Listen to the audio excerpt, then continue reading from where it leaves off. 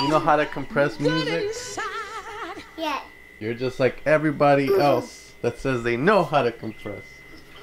Beep, beep! What is up, ninjas? My name is Semerald, and today I'm here to explain to you guys a trick that I learned from one of my mentors that literally changed my compression game forever. You can kind of think of it as the person that just found Jesus or found the Holy Grail. This was the Holy Grail for me for when it came to learning how to program a compressor and using it properly. Before that, I was just like everybody else, literally saying that I knew what compression was and how to compress, and I would put compressors on not knowing what the hell they were doing. But this trick changed that for me, because once I did this little trick, guys, it changed it forever. Now this trick also works for reverb, delay, and anything that you need to program that is an audio effect where you want to hear the effect itself and then shape it to what you want it to do. Now compression in its simplest form, guys, is literally going to be volume automation. That's what the compressor is doing. It's like moving this up and down every time the sound gets too loud. And the way we set the settings on the compressor is going to be how we turn the knob up and down, aka increase volume or decrease the volume, depending on what the sound is doing. Alright guys, so the first example is going to be the kick.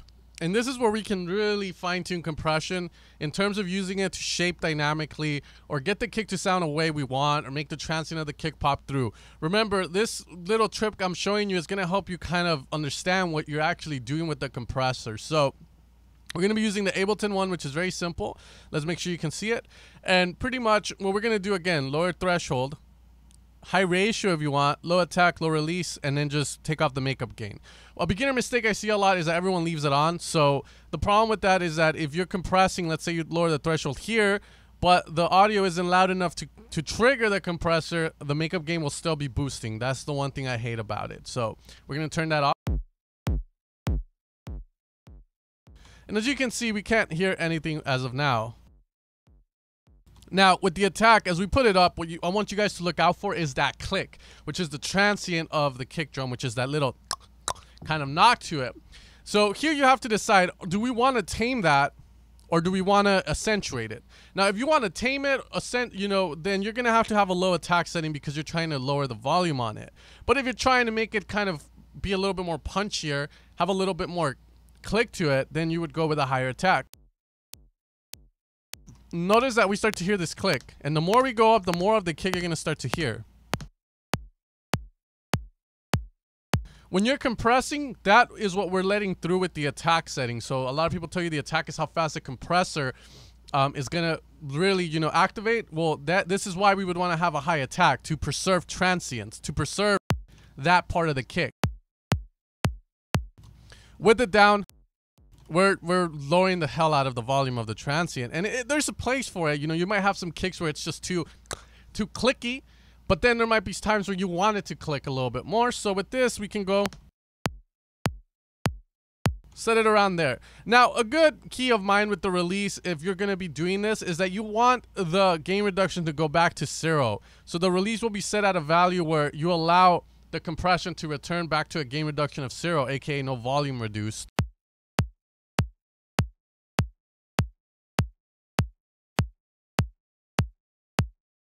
Around there should be good. And now we just ease up the ratio.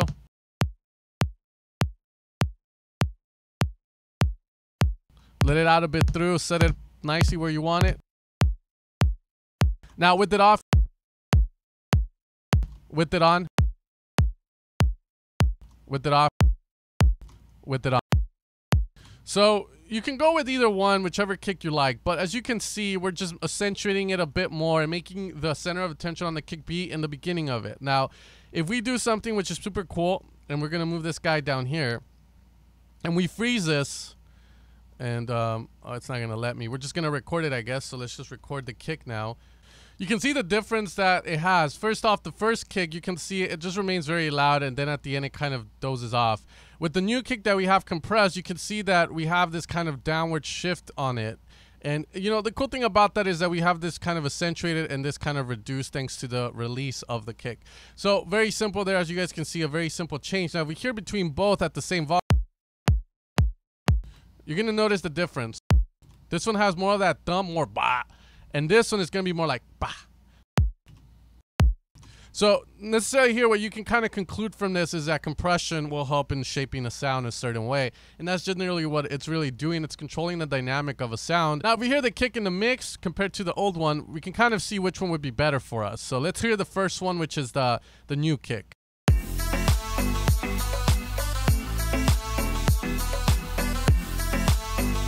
Now, the old kick.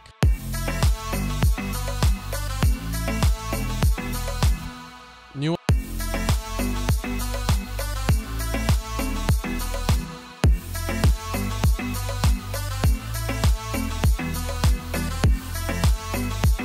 So they all sound very, you know, they're gonna have each their kind of vibe. So if you want more of that dumpy kick, obviously you would go with the first one, which is the original source. Or if you want more of that transient, we can do that with the kick. Now another place that we can do this trick is gonna be on drums, and I'll use a different compressor to show you guys that this trick works for almost everything. So my favorite drum compressor at the moment is gonna be the Vertigo VSC2, which is gonna be from Plug-in Alliance, and it's very easy to use. Again, we're gonna lower back the threshold all the way. And we're going to set all the settings all the way down.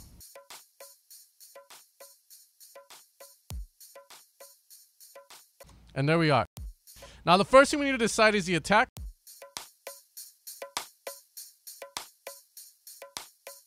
How much do we want to let through?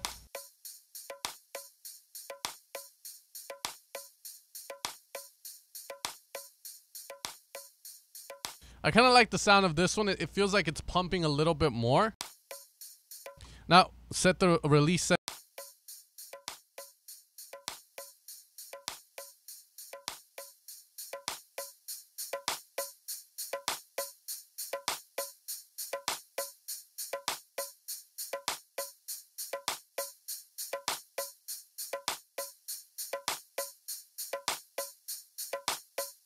Set the ratio. And it's all being done by ear.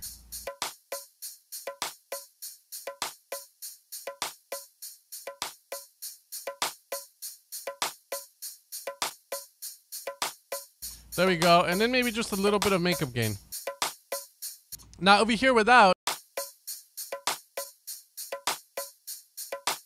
what I want you to pay attention to is going to be on your right ear. You're going to hear the shaker. Now, on more of those kind of hi-hatty, open-hatty kind of sounds, you're definitely going to hear the compression. It kind of pushes it a little bit more up, gives it a little bit of excitement as you're going to feel. So just pay attention to that. That's the key thing there. With it on.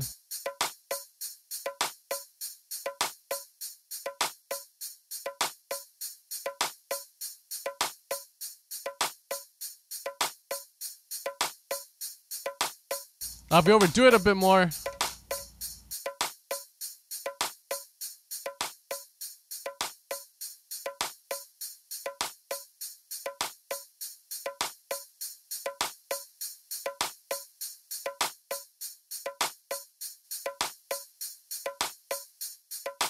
you can kind of see how all the drums change in conjunction, but very simple. We can use this to kind of get our drums to sound the way we want it to.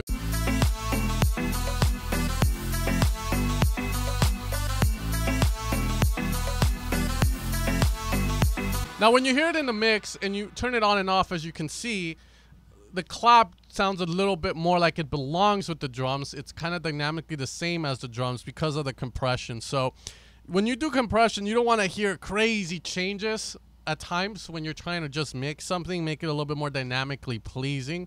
But those are just some tips. Now let's go and use it on some leads, some drums, some saxophones. So in this song, we do have a sax, and we're going to apply it on there. So here we have a saxophone.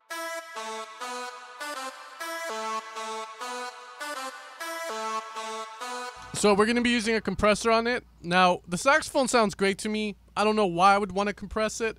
Maybe add a bit of OTT to make it sound a little bit more brighter, which is the EDM thing right now, is to use that. So we could go with an OTT compressor, but this is another video that I've made already, so you guys can kind of check that out. But what if we want to do just standard compression to it? Well, this is where you have to kind of go like, what am I trying to achieve with it? Am I trying to tame the sound dynamically? Am I trying to lower the dynamic range? Am I trying to make this reverb pop out more if I put it in front of the compressor or behind it? So in front, I'm not going to make it pop out. but behind I will. So it's up to you to kind of decide what you want to do. But once you have it, then you can kind of start going. So same thing when you're kind of working on it. If you want to conserve the transient on the saxophone, which it doesn't have any transient in all honesty.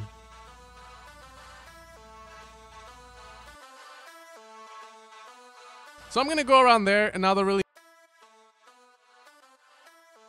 Now with the release settings here, you really don't want to follow the rule of it has to go back to a 0 of gain reduction. You can kind of go based on what you feel you want for the sound, but usually a longer release will give the sound a longer sustain, and a smaller release will make it pump more. So keep that in mind.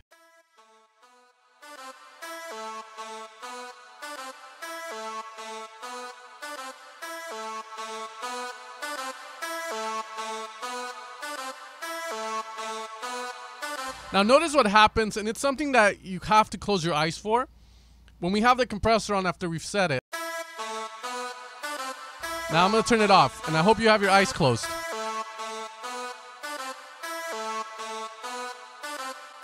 On.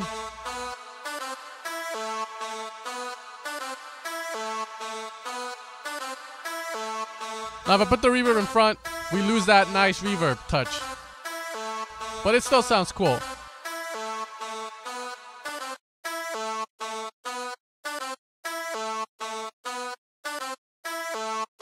Now the key thing you gotta notice in the saxophone is that when the sound moves, the one when the compressor's on, you kind of hear the volume going up and down slightly. Now when I turn it off, it just sounds da da da. There's no change in volume going on there, so it's up to you to decide if you need that for your track. So if we hear it right now in the what sounds better to you, this or this?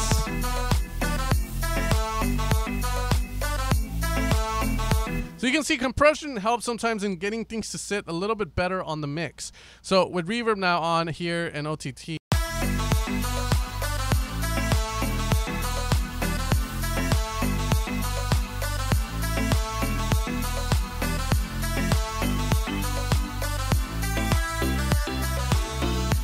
And finally guys, one last thing before I end the video is that I know this tip is not going to be for everybody. It might work for some people and it might not work for some people. The key thing here is that you're going to be learning from a lot of people if you're learning on the internet. I know that for a fact. So your job is to find things that you like wow, I really like the way this guy taught this, I'm going to do it that way. And then I really like the way this guy taught this and I'm going to use his way. And as you start learning these tips and as they start helping you, you're going to start to form a way of you mixing and mastering, making music, which will eventually become what you would consider your sound. So I hope you find this tip useful. Let me know in the comments below if you already knew about this tip, because I know there's a lot of you guys out there that do it this way.